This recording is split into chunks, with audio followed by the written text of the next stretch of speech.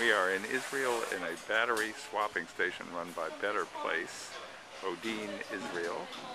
One of about 40 battery swapping stations that are just opening to the public now.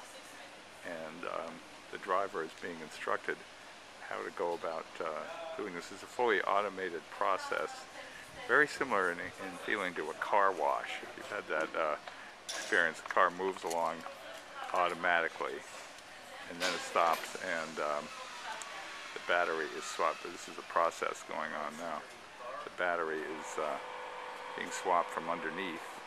You can probably hear some of the servo motors there going. And in about 4 or 5 minutes the battery is swapped and the car can go along. This is the Renault Fluence, actually made in Turkey and sold here in Israel. The program is not really open to the public yet, but the stations are built and a lot of tests like this are being conducted.